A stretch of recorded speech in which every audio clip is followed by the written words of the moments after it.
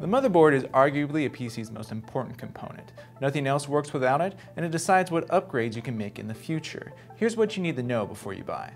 You'll first need to pick a form factor. ATX motherboards like this one are common, as is micro ATX, which cuts off a few inches and loses some expansion card slots.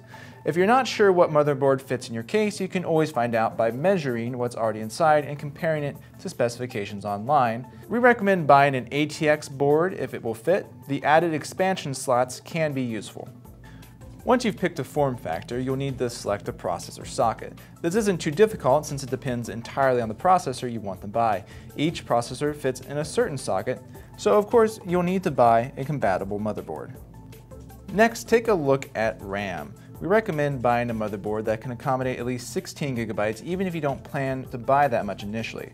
Also, look for a board that offers 4 or more memory slots. That means you can install 2 RAM modules initially, and you'll have room left over for memory upgrades in the future. Next, turn your attention to the PCI slots. If you plan to use the computer for games, you'll want to have at least one full-speed PCI Express x16 slot, and you'll need multiples of those if you want to connect multiple cards.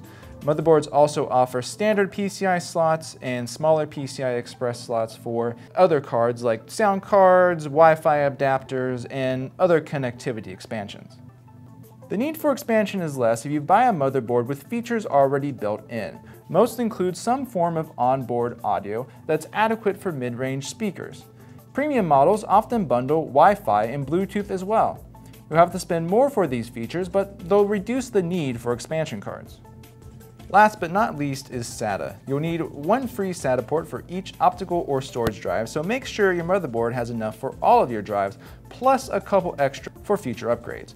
Also, if you do plan to use solid-state drives, make sure the motherboard offers the latest SATA 6GB standard, also known as SATA 3.0. You should also give some consideration to peripheral connections like USB 3.0 and Thunderbolt.